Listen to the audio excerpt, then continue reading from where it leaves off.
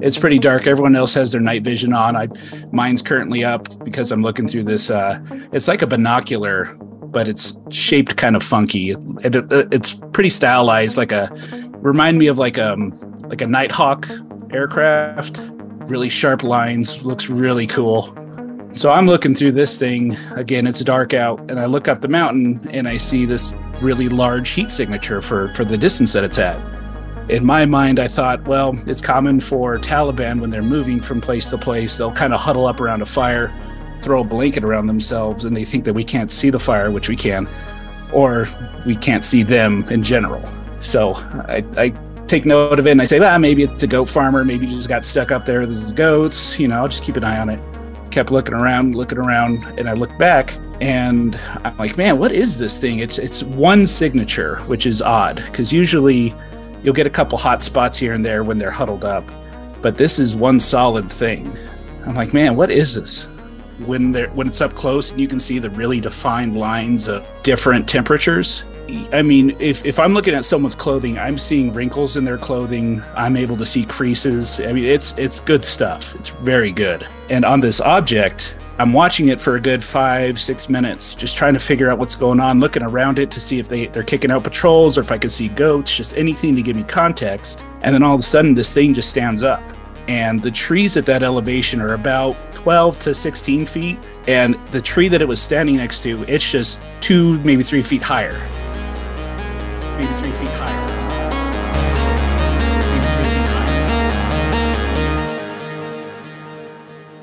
The history of our Earth is so different from what we can imagine. The Smithsonian, if they found out about a large skeleton somewhere, was to go get it. I'm going to assume at least one person is right, because if one person's right, it busts the paradigm. It all goes back to the fallen cherub.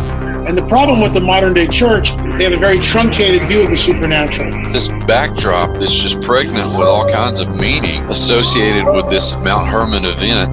Welcome to Blurry Creatures. And this guy defects from the kingdom. That's a big deal.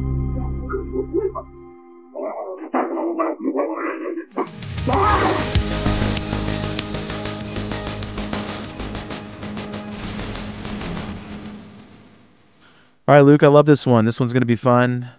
Welcome to Blurry Creatures, everyone out there. We've been doing this a long time. We've been hearing a lot of stories over the years about giants. We've heard a lot of secondary accounts where, a guy knew a guy and told his story about military running into these things. And that's a bulk of what we talked about on our podcast in the beginning was, Bigfoot's cool and all, but how do you make sense of Bigfoot? You got to go back to the original Blurry Creatures, which is the Old Testament giants and all the weird stuff that went on there. And there's rumors all the time of people having encounters with these things today, and we've tapped in a little bit of that. But again, it's just like secondhand accounts, man. And so this is like the story of the Kandahar Giant. It's fascinating though, right? Because this is there's a very famous story that probably all of our listeners are familiar with, of the Kandahar Giant and the body being flown out in the C-130. This is not that story. This is a different encounter in the same wild areas of Afghanistan, not in Kandahar but in the Kunar region. And very excited to have Shane on to talk about what he saw. I think these are exceedingly rare. We talked about this with Kevin. To see Nephilim, a giant, is not like seeing a Bigfoot, right? We've got maps of thousands of people having signs of Bigfoot. We don't have that when it comes to giants. So, yeah, definitely looking forward to this. This is like Christmas come early. Yeah. Obviously, like, one thing leads to another on our show. And if you've seen something strange that fits into, I don't know where to file this, hit us up, blurrycreaturespodcast@gmail.com. Come on down. Send us your weird stuff. Maybe, just maybe, we'll ask you some questions about it here on the show. But if you want to become a member of the show, blurrycreatures.com/members. Got a lot of new members coming in. Thank you so much for sponsoring the show. That's how Luke and I do this. We spend a lot of time finding these episodes, building relationships, and then asking people to come on and trying to be as vulnerable and honest as possible. So a lot of that takes time and effort and work, and then we got to spend the time editing them, putting in the music, taking out all the fluff, get you the good stuff so that you can just sit there and listen for an hour, hour and a half and not even think about it because you're just so mesmerized and you're taken into the story. All that takes time and effort, so that's how we do it with the members. And a lot of people sponsor the show, so thank you guys. But again, blurrycreatures.com/members. And if you want a T-shirt, Luke will ship you one. I'm the shipper. That's it, man. Got a den full of shirts and hoodies, and join up with all things Blurry. Check it out. I'm grateful for all those that support. It allows us to do this, Nate, and to keep asking questions. Be a little less dumb. A little less dumb. Let's get Shane on the podcast and.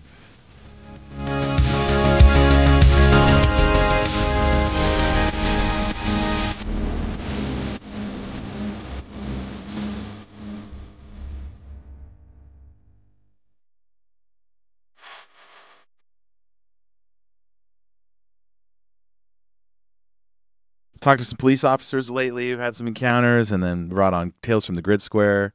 So it's cool to talk to some more credible witnesses, than just some average Joe out there in the bushes. So I appreciate you coming on. Yeah, absolutely.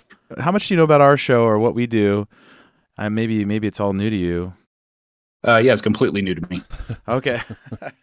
Okay, so we talk about creatures in the biblical context. So, Luke and I kind of grew up in the church and kind of got thrown into the Bigfoot space, and there's a lot of podcasts out there that are trying to talk paranormal, but not a lot of people want to include the Bible. And then there's a lot of theology podcasts that don't want to include the paranormal, and we kind of started putting them together, and we've had a lot of success. Been doing it for about 3 years, and it just gets weirder, but we talk a lot about giants on the show, like the historical context of giants. And, we've had guys come on who L.A. Marzulli and Tim Alberino, who talked to the pilot of the AC-130 and said that, there was this rumor of the Afghanistan giant, and then Kandahar. Yeah. So, there's rumors about these things, and it's rare to actually get somebody who said, no, I have more than just a story for you. So it's just, that's what we kind of do on our podcast, whether it's, historical accounts or modern day sightings. So hopefully that brings you up to speed a little bit. Yeah, absolutely. That sounds right up my alley. It sounds perfect. So welcome, Shane. I don't know how much of your information you want to share. We can just call you Shane if that's fine, and we can even mess with your voice if you don't want that out there either. I'm not worried about it.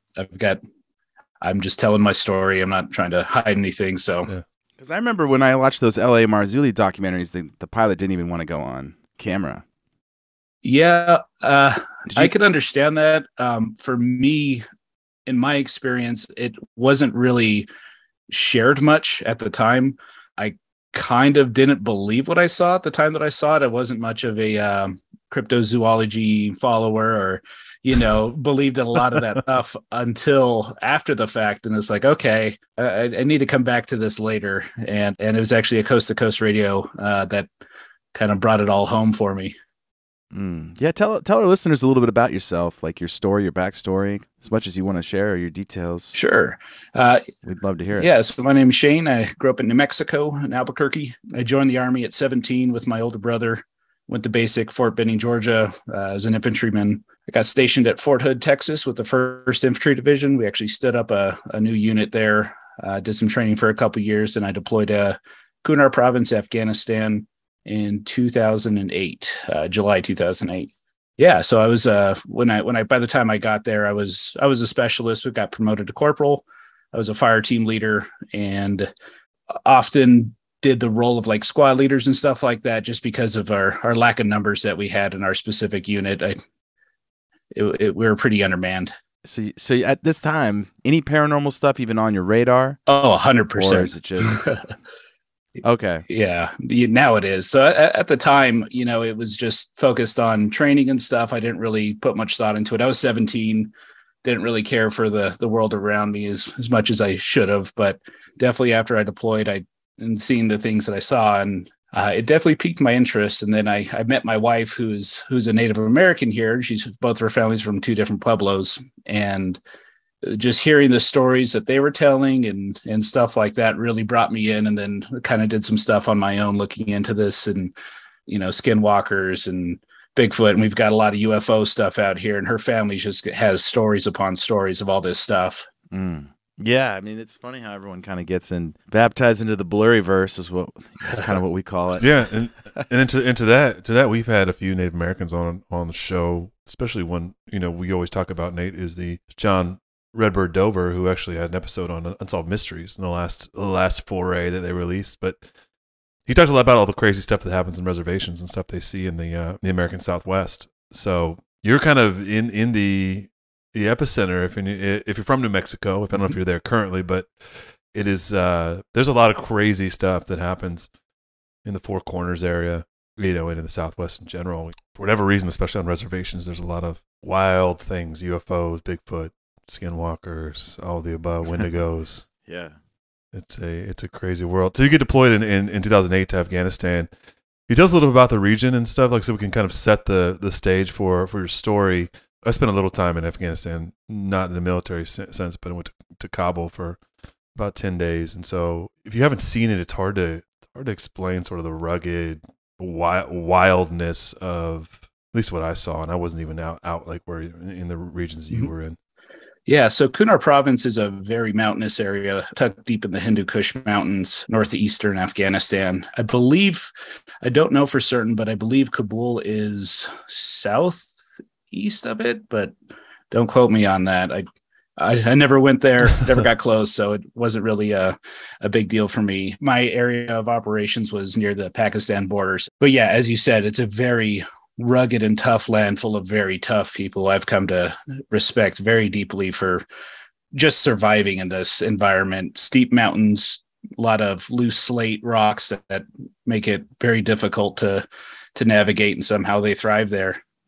Yeah, so for our listeners who don't know, your story was on Tales from the Grid Square when we had him on the show. If you haven't listened to that episode, go back and listen to Tales of the Grid Square episode, and then we thought, man, it'd be great to just hear this straight from you. So thanks for coming on and recounting this encounter for us. Yeah, maybe give our listeners like kind of like a backstory of like the day you had your encounter, and just all the details, anything you can remember leading up to what you saw. Absolutely. Yeah. So I believe, I'm trying to remember the month. It had to have been somewhere around April or May of 2009. Towards the end of the deployment, we were pulled out in late June. We were sent on an observation patrol. We're looking for an IED maker. A couple weeks prior, I had spotted from an observation post up on top of one of the mountains. I'd spotted a guy planning an IED. We were able to successfully retrieve it. No one got hurt. So that was pretty cool. And so this was kind of a follow-up to that mission. And as we're heading out the gate, this was we were currently stationed. We were moving around from base to base. We were currently stationed at Fob Blessing. And as we're heading out the gate, one of our intel sergeants came out and said, "Hey, we got this new equipment. It's called the Recon 3. It's supposed to be some really great stuff. Why don't you guys check it out? We don't really have training on it, but play with it, figure it out, pass along the information, and then, we kind of learn as you go." So my lieutenant gave it to me and said, figure out what you can. I said, all right, sounds good. We got out there. It was probably just after nightfall. It was a night patrol. So we got into our position, and I'm looking around with this thing, and it's just the clarity of the image is amazing. It's a thermal imaging system. It's got incredible digital zoom. Probably one of the coolest pieces of non-combatant equipment that I've ever had my hands on. And so I'm looking around. I'm looking cross valley, which is probably a mile and a half away from me, and I'm seeing things very clearly. And then I look up the spur that we're on, and I see a heat signature at the top of this ridge line. Range estimation probably between 600 and 750 meters or yards, as us Americans say. Yeah. What time of day is this? So this is nighttime. It's pretty dark. Everyone else has their night vision on. Mine's currently up because I'm looking through this. It's like a binocular, but it's shaped kind of funky. It's pretty stylized, remind me of like a Nighthawk aircraft. Really sharp lines, looks really cool. Yeah. So I'm looking through this thing again. It's dark out, and I look up the mountain and I see this really large heat signature for the distance that it's at. in my mind, I thought, well, it's common for Taliban when they're moving from place to place, they'll kind of huddle up around a fire, throw a blanket around themselves, and they think that we can't see the fire, which we can, or we can't see them in general. So I take note of it and I say, maybe it's a goat farmer. Maybe you just got stuck up there with his goats. I'll just keep an eye on it. Kept looking around, and I look back and I'm like, man, what is this thing? It's one signature, which is odd because usually you'll get a couple hot spots here and there when they're huddled up, but this is one solid thing. I'm like, man, what is this? I think most of the Bigfoot communities used to like the FLIR cameras where it's just like a blob. Mm-hmm. Is this like next level? What does it look like? Yeah. So it's close to FLIR. It's like FLIR when it's up close and you can see the really defined lines of different temperatures. I mean, if I'm looking at someone's clothing, I'm seeing wrinkles in their clothing. I'm able to see creases. I mean, it's good stuff. It's very good. Mm. And on this object, I'm watching it for a good 5-6 minutes, just trying to figure out what's going on, looking around it to see if they're kicking out patrols or if I can see goats, just anything to give me context. And then all of a sudden, this thing just stands up. And the trees at that elevation are about 12 to 16 feet. And the tree that it was standing next to, it's just 2, maybe 3 feet higher. Wow. So immediately terror sets in. Oh, man. Because I have no idea what this is. And I keep thinking, it's got to be a human just closer. And it's a weird bush. I'm trying to rationalize this in my head. And none of that is checking out. What I'm seeing is something that's extremely lanky, doesn't appear to have clothing on. Its groin area kind of seemed weird. It's the best I can describe it because I'm not exactly used to looking at naked people with thermal vision. Yeah. So I don't know what to expect, but it's on par with the rest of its body. It's just a one consistent creature. Oh, human though. Yeah, definitely humanoid. Looks like it had a bushy beard, long hair on top. It looked hairy, but not like an ape. So like more human and less squatchy. Yeah. He definitely had some Robin Williams-esque hair to him. I mean, he's a burly, whatever this thing was very burly and had a good coat, but not quite. But naked. Yeah. But great lettuce. Just good. Oh, Good, great lettuce. Yeah.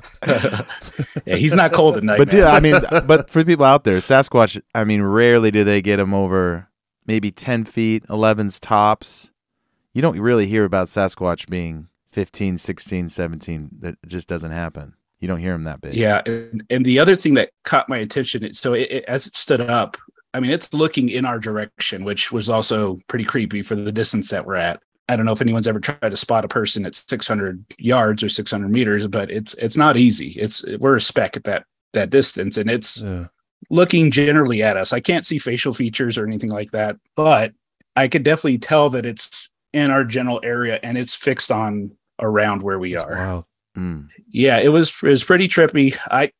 First thing that went through my mind after, I was like, nah, maybe it's just a guy. He's closer than I expect. I pulled it down to pull on my night vision, and I'm like, no, that distance is way too damn far. That doesn't make any sense. Flip the night vision back up, pull up the Recon 3s again, and I'm looking at it again. And just, I can't make sense of it. And how big is it sitting down, you think? You said you were looking at it for like 5 or 6 minutes. Yeah, so it was crouched in a traditional, I don't know if you ever look at like how Middle Eastern and in India, when they crouch, they just do kind of a deep squat with their knees spread out. Mm-hmm.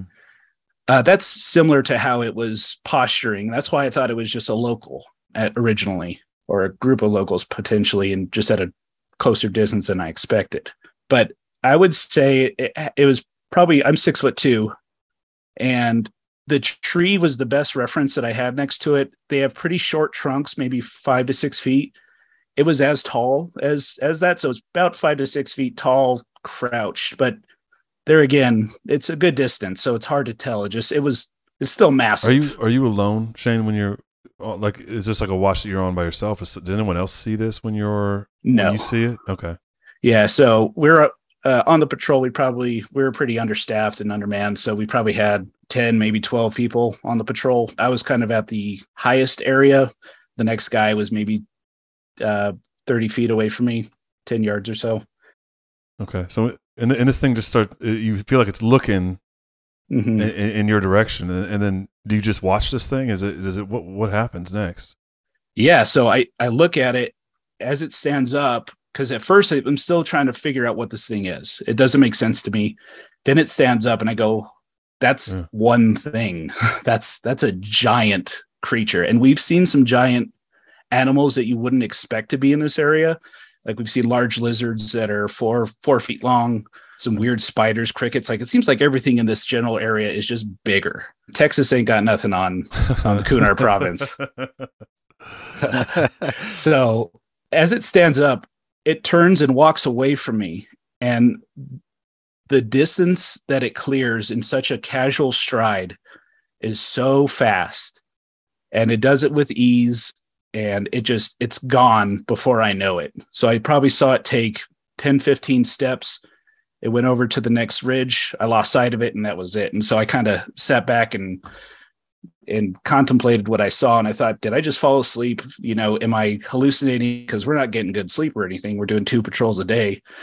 And I can't make sense of it. So I was the only one who saw it. And I'm sitting here trying to rationalize it. And it's not something that can be rationalized.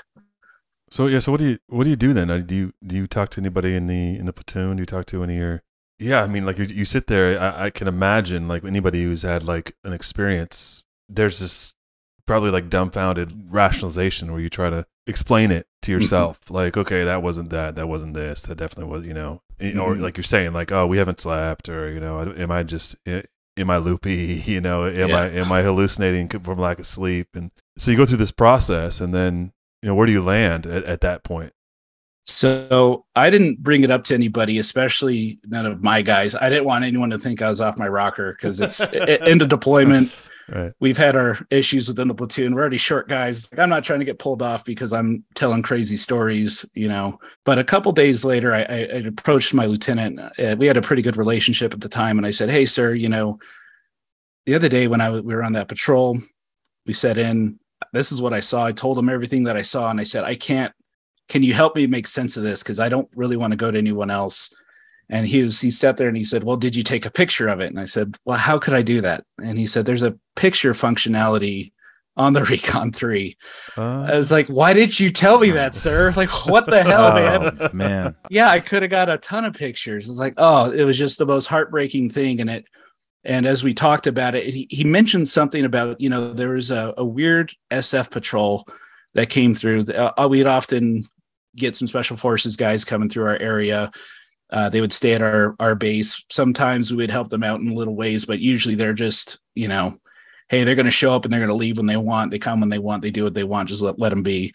He said they mentioned they had a weird mission, but wouldn't go into details. And he said it was just odd the way that they were reacting to the information that they had and their objective there. So that's what came to his mind. And so I thought, well, maybe there's something more to this.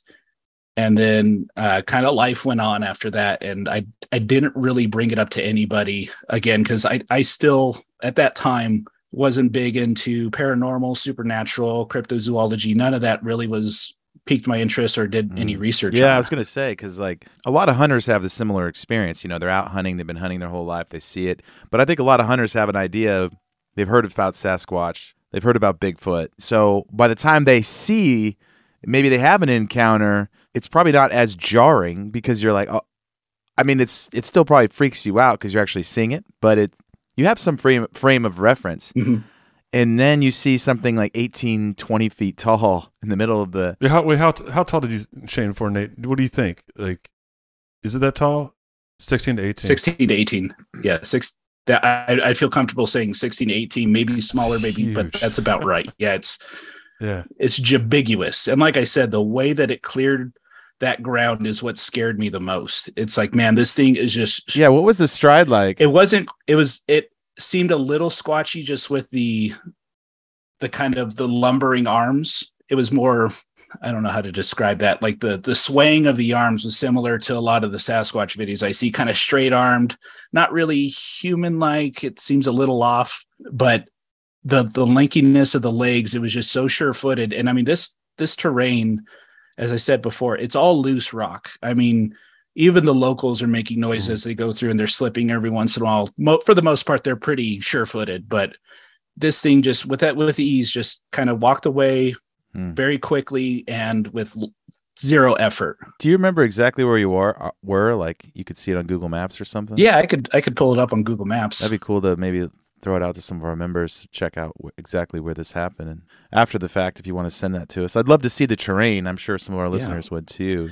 Yeah, absolutely. So the total encounter was probably what? Sounds around like almost 10 minutes or a little about less? 10, maybe 15 minutes. Because like I said, when I first saw it, I just kind of logged that away and said, oh, maybe it's a sheep herder up there. Not too concerned about it. I'm not seeing any other signs of anything. So I'm just going to take a look at that later and kind of conduct our mission as we were supposed to using the Recon 3s. And then I probably watched it to figure out what it was 2 or 3 minutes. It stood up and walked away. So in that period, it was probably 4, maybe 5 minutes total. That's wild. Man. Do you think, in your opinion, that some of what the SF guys were doing there had to do with potentially something like this? Yeah. So what really triggered this memory for me, like I said, I had already got out of the Army. This is about 2010. I was just driving. I used to drive around the desert a lot, just get my truck and kind of cruise out, listen to coast to coast radio that evening. Yeah. Oh, Big fan. And this guy called in, and he was the C-130 pilot that said he had that, red-haired, fire-haired giant, 2 rows of teeth, 6 fingers and toes and all that stuff. And I believe, if I remember correctly, I could be wrong because I've read a lot of different accounts since then, but I believe he said it was around the time that I was there, 2008 to 2009. And so that just it all kind of flooded back to me at that time. And it's like, oh man, I think that's what I saw. And that doesn't sound like Bigfoot to me. It sounds more like a Nephilim. I mean, this is an ancient land that we're in. And in this specific area, there's also weird things that the locals did that we didn't quite pick up on. We were more mission focused, so we didn't think to stop and ask, hey, why are you dyeing your goats orange? Why are you dyeing your hair orange? Yeah. What's up with that? We didn't. That's not a Muslim tradition that I'm aware of. And I do have some pictures of them dyeing their goats orange, and then those goats would be gone. So it's like, well, did you sacrifice it? Because that's not really something that I'm aware that Muslims do, given I'm not Islamic or anything. But I became pretty familiar with the religion while there. That's what we had. Nick was talking about on Tales from the Grid Square episode. Nick was saying that he read a couple stories about that. Mm-hmm. It's a really weird thing when it's like not religiously affiliated or culture. It doesn't seem to be culturally affiliated. That there's this sort of, you can postulate a lot that there's some sort of, it's a reverence thing or it's fascinating to me. It's like it sounds like an offering. Yeah. Like, leave us alone. We'll give you our goats. Yeah. Take the orange ones, you orange haired people. Just don't touch anything else, please. The orange ones are for you. Yeah.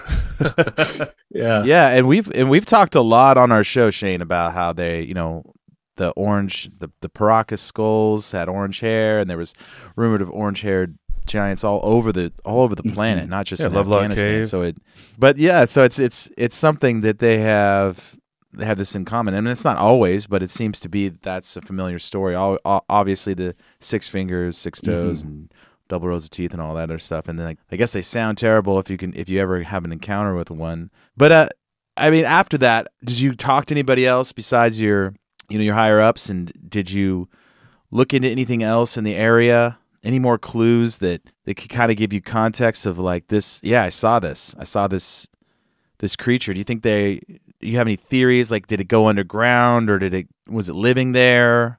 What are your thoughts? I definitely think it's living there. I mean, so there's a lot of caves here. It's a very rugged mountain area, so I would assume there's giant cavern somewhere, but nothing that we really saw. I've seen a couple small ones on different patrols, but at the elevation that they're at, we don't usually have much reason to be up there. So I don't know what the terrain's like up there. I would assume that there's plenty of places for it to thrive in, and never to hardly ever be seen. I mean, had it not been for this huge technology thermal device, I would never have seen it with my normal night vision. I wouldn't have seen it with most anything else. I mean, it was very, very far away. Do you think, I want to ask you then, do you think it saw you? I do. Do you think it knew you were there?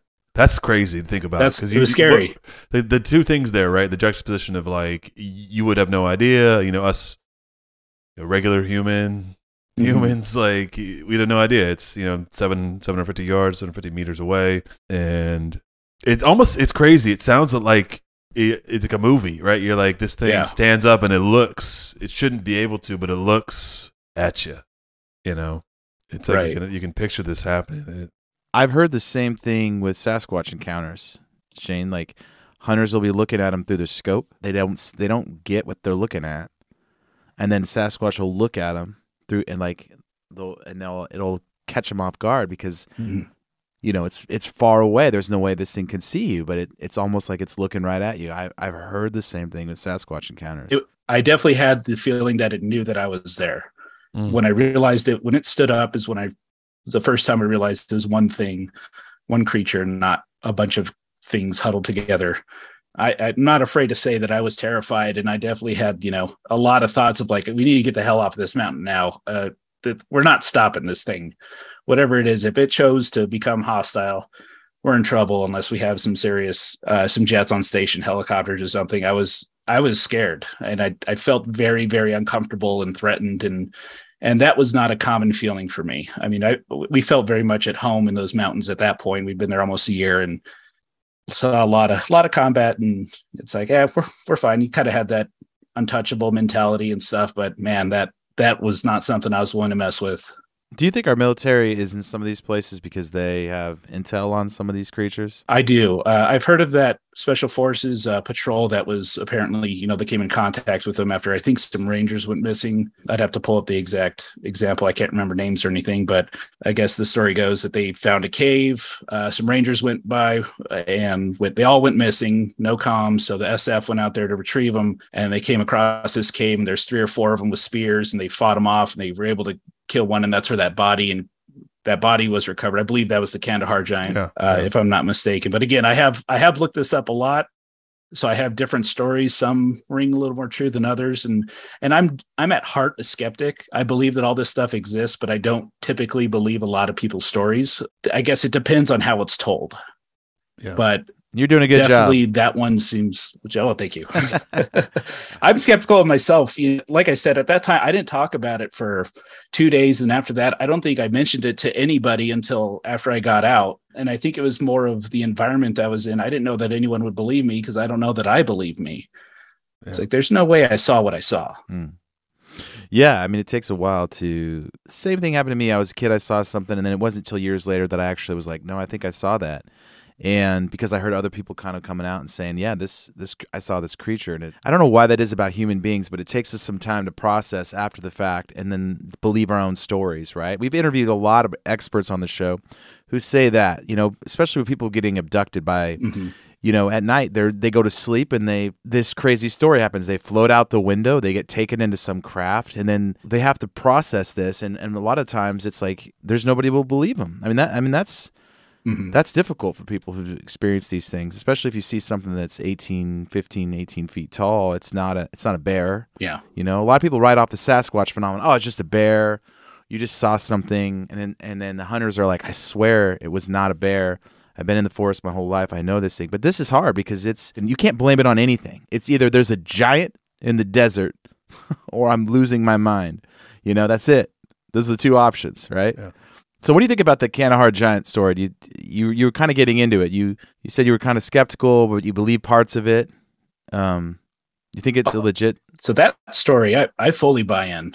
There's other stories of giants that I've seen from people, and the way they talk about the situation they were in. Usually it's military stuff, and the way that they're presenting how their patrol was going doesn't make sense to me. And so it kind of draws that cloud of skepticism. It's like, I'll hear what you have to say, but I'm going to take it with a grain of salt. And obviously I know something's out there, so you very well could have seen it, but some of the things you're saying just don't quite add up. Seems a little fishy. But at the whole Kandahar story, I fully believe, I don't know where you guys fall in all this, but I would assume with dealing with supernatural stuff that I don't have a lot of faith that the government is really out for the best of us. They kind of want to find this stuff and keep it for their own intelligence and whatever benefits they can get from it. And I'm also a Christian, so the men of renown were spoke about in Genesis, and I'm not big on the Dead Sea Scrolls, but I know that the giants were talked about then. Obviously, Goliath was a giant, so it makes sense that this kind of area of the world, there could still be these fallen beings. I mean, the flood was supposed to take them out, but clearly it didn't.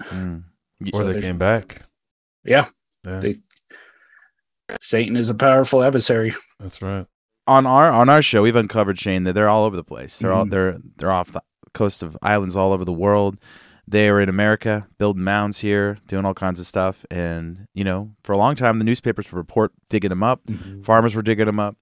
And we make jokes about it on our show just because it's so many times the same story, right? The Smithsonian shows up, steal the bones, this and that. But this is why I think your story is so important, because you see this in the modern day times, and there are still people out there who have encounters with these things. We've heard stories of them being in the swamps of Louisiana to around like the Solomon Islands and Southeast Asia, just places like that where not a lot of people go. And they're exceedingly rare. I mean, because there are thousands and thousands of Bigfoot sightings, right, Nate? I mean, those are... Yeah. That has become a cultural phenomenon in a lot of ways because people are having encounters. But to have an encounter with a giant or a Nephilim or whatever it is you want to name it, a giant humanoid, those are very few and far between. Yeah, like Nate said, the Solomon Islands, there are lots of stories about them out there. We actually talked to a woman who did human trafficking work in Thailand, and there were stories from remote Thai villages about a giant that was trafficking women. And then, you know, you have the Afghanistan stories, like Nate said, but it's very, very rare, but it's still there. I mean, for us, we hear about this and we're in this nerdy part of, you know, alternate history. So we're into it, right? But for the rest of the people there, they think you're nuts. Yeah. They think it's crazy. But we don't. Yeah.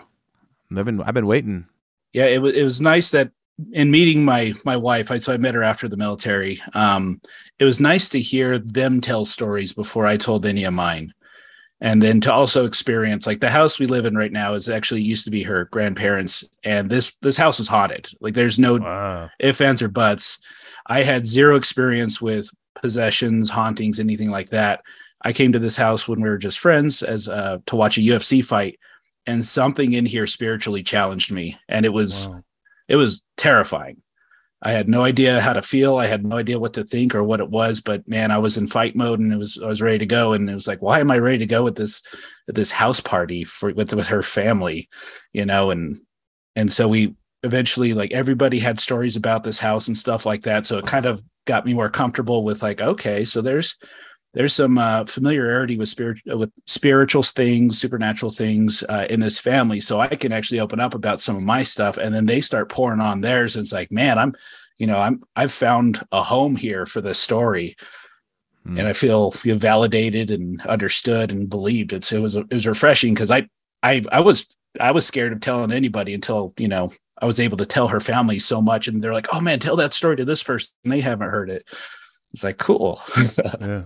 Yeah, no, I love it. It really helps a lot of people believe sort of their own suppressed history, right? So they don't, you know, you hear this newspaper accounts. There's thousands and thousands of accounts of these things being dug up, right? Mm-hmm. Sometimes, Shane, they're in the 18, 19. You know, these skeletons were massive that these farmers were reporting digging up. Mm-hmm. And even in this field, there's skeptics like, oh, they didn't get that big. And I'm like, well, who's to say? Like, you believe to this one spot and then you won't go any further? Like, why couldn't they get 20 foot? Why couldn't they get 30? I don't know, but it's funny. But it's good to hear it from you, because I think it helps people. Actually, the crazy things we hear on our show, they go, okay, the world is weirder than we thought, and this stuff is still out there. And there's a lot of Christians who are like paralyzed about this topic. They'll just draw hard lines. There's no more of this stuff going on. You're crazy. You're a conspiracy theorist and all this other stuff. And it's sad, because I think it really helps embolden a lot of people's faith when you plug in the Genesis 6 story that humans and angels made it and they created these things. It really helps you understand the Old Testament and what was going on, all the weirdness and all the wars and all the fighting and all the cataclysms and all the stuff. And on our show, we love it. We go into it. We talk about it. And so it's just very, like Luke said, it's very rare to hear someone have a modern day sighting of one of these things. But I know it happens. It's just, I'm sure people don't want to talk about it. I mean, I was thinking about this as you're sitting there. You know, we're in this modern warfare setting where we have all this technology and advanced weaponry. And it makes me think about, you know, you seeing that and the terror that you relayed, and seeing that when you have this advanced weaponry, right? And then you think about the biblical story and And you think about the Israelites with, spears and swords running into these things running around in Canaan and slingshots. Yeah, right. I mean, it is a great tapestry context, I think, for understanding the biblical story as well. And then I just think it brings it to life. Like you talk about the encountering of supernatural things. Paul talks a lot about that in the New Testament, how the things that we are unseen are more real than the things we do see. And yet I do believe, as Nate said, that a lot of times there's a lot of factions and circles in the modern Christianity that say that there is no more supernatural. God doesn't do anything supernatural anymore. There's no more miracles, and this stuff is, or they just don't feel like addressing, the spiritual aspect of what people call supernatural. Or it's like reading one page of a book. It's like there's no context to it. So I love to hear these accounts, because it's just credibility to chasing the truth, right? And I think you have a very interesting point about the government as well, not wanting to kind of keep this canned up. And at the same time, it sounds like we are sending, we as, say, the United States are sending, some of our elite fighting force to the corners of the earth to vanquish, collect, whatever you want to call it, some of this remnant of just ancient gnarliness. I don't know how else to put it. It's crazy. Yeah. I do like ancient gnarliness. That seems to fits pretty well. Yeah. Like you said, it is funny. I had never really considered that, but for David to go up against one of these things with a sling and some river rocks, it's like, man, I had my M4 with my grenade launcher. I had 10 other guys. We got a couple machine guns, more grenade launchers. If we needed, we get some artillery or mortars on station pretty quickly, which was pretty common for us. Or there's probably aircraft in the area, but still, it's like, man, I don't want this fight. Right. This is not one that I want. I don't know what this is. I don't know what it's capable of. And, the Army typically teaches you do a 3-to-1 ratio when getting into a fight. You want to have us 3 to their 1. And it's like, man, this is 1 to 10 or 12. And this is not optimal. There's things that are bigger than us as humans on the planet, right? You get elephants, you get animals that are more formidable, even if you get in the water, there's bigger things than us. But things that aren't like sentient, like in the sense of like, highly intelligent humanoid, it's just fascinating to think, like, to feel small. I think maybe that's what I'm imagining, like to feel a lot smaller than something that looks somewhat like us, but is massively bigger, and we would assume just as hyper intelligent. Right?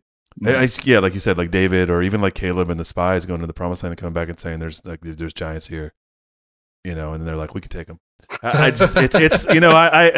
Dude, it is. You have a unique point of view with that because you sat across from one. Mm-hmm. There's these like hyper skeptics in this community too, who are like, they take the word Nephilim, they break it down, they go through all the texts, and they're like, we can't assume these are giants, right? And it's really frustrating to a lot of guys who are like in this space who are trying to see that, this knowledge is being suppressed, like you said. Mm-hmm. They don't want this to come out. They don't want it to come out culturally, biblically, historically, contextually. They don't want any knowledge of this because it really throws a wrench into the whole narrative we've been taught our whole life. If these giants were around back in the day, then this whole evolution idea is just it's kind of garbage. It doesn't really make any sense, and I think that's a big part of it. I don't think that's the only reason, but it's a huge part of it. And where do you think that technology is now? Because this is 2008. You're seeing something. I'm assuming the technology is just it's so much better even now that some of these guys are probably having more and more encounters with the weird, blurry things out in the mountains. I would assume so. So I know that one of the biggest technological differences between then and now is the night vision that some of these units are getting that they're starting to roll out has thermal built in as well, which was not something that we had. We just had some stuff probably from the 90s. It wasn't in great condition and it did its job, but nothing was very clear. Night combat didn't happen often, but when it did, it was pretty fuzzy. But now with that kind of, I can't imagine what's being seen. And I wonder if that would have been seen with a normal, 1 power thermal optic at that range for that size. Because I would assume, like a lot of times, it's pretty fascinating actually with a lot of this this technology. We could see a guy from 2 miles away smoking a cigarette on our normal standard issue night vision, and it's like a star is on the ground. if you're looking cross valley 2 miles away, a guy lights up a cigarette, takes a puff. It's like, man, you're lighting up that whole area. It's easy to see. So I don't know what the capabilities of these new goggles are, but I could imagine that, you know, they're seeing trippy stuff all the time. And, you know, probably like me, it's like, man, I can't let the guys know that I'm crazy here because this stuff is never talked about. So especially as a leader, I don't want anyone questioning me and saying, hey, you know, Shane over here, he's losing it, man. Totally. Yeah.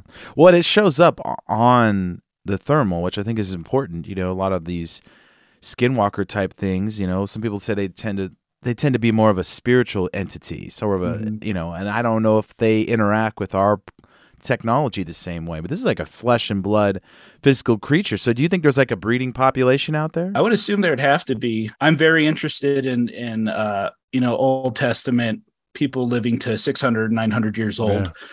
Yeah. And if these are fallen angelic beings, offspring, I would assume they would have some longevity there. And so how many there might be, I don't know. And how old this thing was is something that I think about often is, you know, if this is some descendant of an angel, or I guess they would be a demon now. Right. Well, they were angels at the time, whatever. I think that's why the government's after them. It's like, you've got some higher spiritual DNA here that's available. Let's reverse engineer it. Let's figure it out.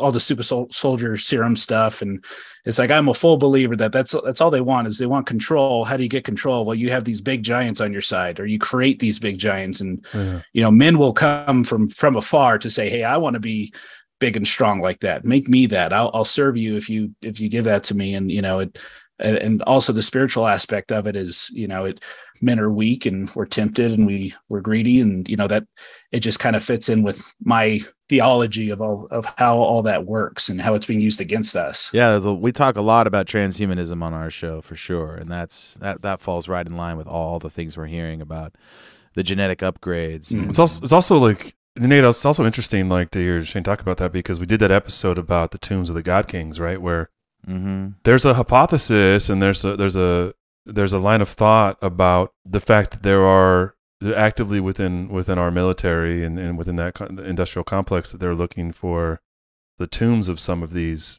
God Kings, like Nimrod, right? The Gilgamesh, and how that coincided with, you know, hold on, you know, listen, but like the Gulf War, like the invasion of Iraq, that there was this discovery of this tomb of Gilgamesh, and Nimrod are assumed to be the same. And Nimrod, from the biblical account, we know that he became a mighty man. And so that falls into it too. Like, there's these, it almost feels like Indiana Jones. And so it sounds a little crazy to say out loud, but there's these ideas they're looking for, these ancient tools and ancient DNA, these relics that may have DNA in order to access or unlock, like you had said, to build a super soldier. And in the same way, I think, like Nate was saying, they're doing that. There's this whole push for transhumanism, you know, to upgrade DNA, you know, and it feels under the guise of like, we can turn genes off for cancer and we can cure XYZ. But when you get into playing God, it's never really about that ever. It's always about domination and dominion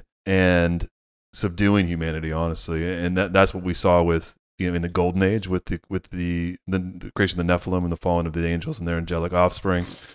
It was to subdue humanity, right? And then God wiped the earth with the flood. And the Bible is very specific about the end days being like the days of Noah. And it's not surprising to me. It's really interesting to hear you say that too, because, you know, I know there's a ton we don't know. And, you know, people talk about this in the terms of the UFO stuff too, Nate, where, you know, do they have craft? What are they doing with these craft? Well, they're holding on to it. They're reverse engineering it. You know, in the same way, it feels like they're looking for that advanced technology in order to build the weapons for a super army.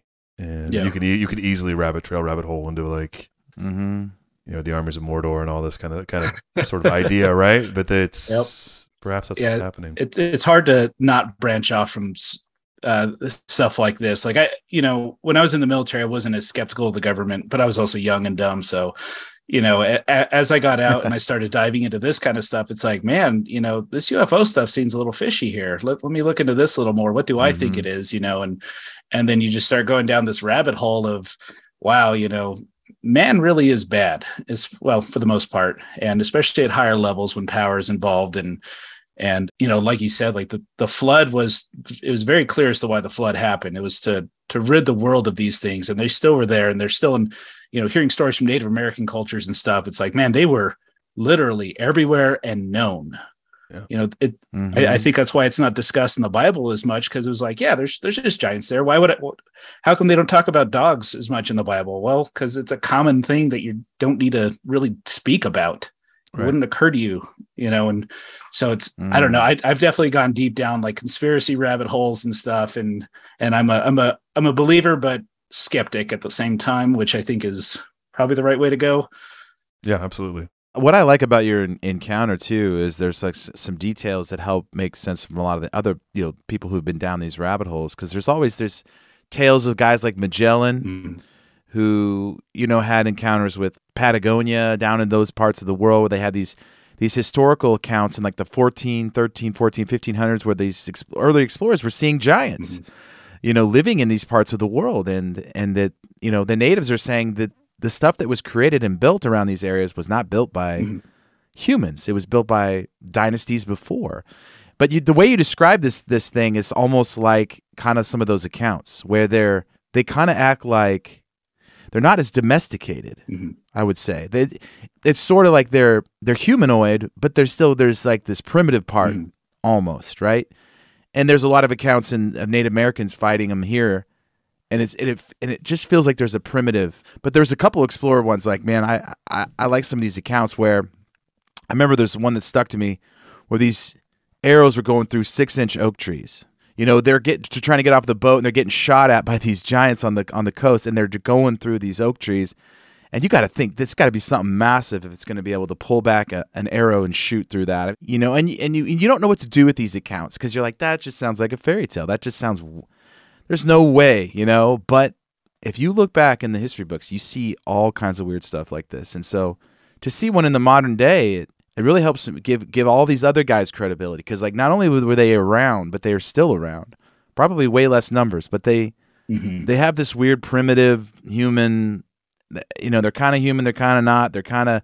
It's almost like they don't need all the bells and whistles that we do to survive. You know, maybe they do live a long time. Maybe they do have that. Or it's like Captain Cook showing up in Easter Island, right? I mean, there's these pre-1930s, they're pre-1930s accounts, and you can go back through all of it of, you know, giant humanoids or human-like things that are around, and usually in remote areas. And like Nate said, they were here in North America, and I feel like they battled with the Native Americans, and they were hunted. I mean, it's cool to hear a modern day story about lighting one up on a thermal and seeing something.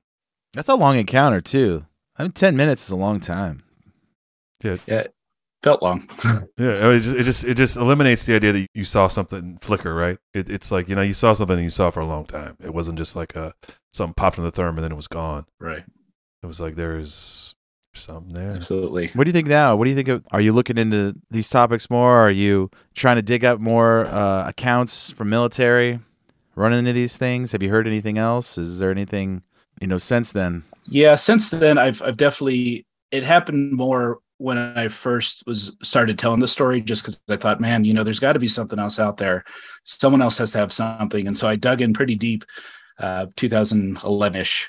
And ever since then, I kind of keep my ear to the ground, and I'm happy to tell the story to anybody and everybody. I feel more confident in what I saw as opposed to the day I saw it.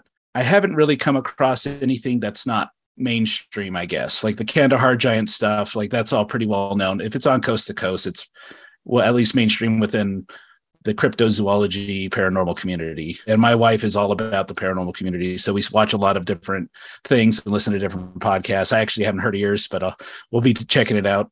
Thanks, man. Yeah. All right. I don't know.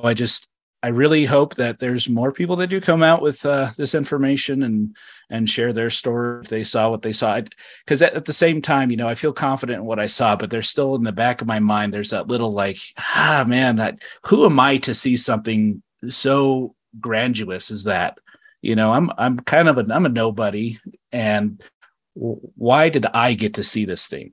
You know, obviously God has a plan and everything happens for a reason, but why? Why am I why was I chosen to see this thing and at that point in time and not know that there was a picture button? And, it's like all these things happen. It's like, dang it, man. Right. If I could go back. Right.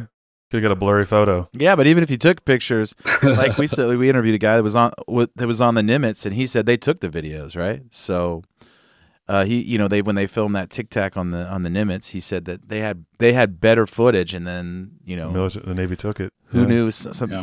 Yeah. So they didn't even release the high quality stuff. So even if you took photos, who knows? Unless you somehow thumb get them out yourself, smuggle them out. Yeah, 100% would have thumb drived it. That's awesome. It would have been distributed pretty well too. Yeah. But here's the thing, though. Everyone would have said they're fake. It doesn't even matter. Everyone said, "Oh, those are fake. That's Photoshop." We hear it all day long on our show, and everyone's so skeptical by nature. And you have to get to a place where, like, you have to understand that the story of humanity and the story of the Old Testament into the New Testament it's a pretty wild story. The Son of God comes down to rescue humanity and reclaim it and give it back to his Father. I mean, it's a wild story, and I don't know why we get so skeptical in this culture in this day and age. Yeah. But we do. And even if you had photos, man, I don't think they'd be enough for most people. But I would say that I think the paradigm's starting to shift, though. I mean, we talk about this all the time, like because there are phones on everybody's little microcomputer they carry around in their pocket. You can't can up the narrative, right? This is what we see this with the congressional hearings on UAPs and sort of this recognition that the things are becoming out of the control of the people that want to control the narrative for a lot of things. And so I think that it's starting to. I think it's a sign of the times in some ways, and I think maybe the veil, as people say, is thinning, and people are seeing more creatures and seeing more things. And because we have the ability to record it, although very blurry, Nate, most often. Yeah, or it feels like life is a theater, and they're like they can figure out the character like whatever's being told to me is not true. It's all.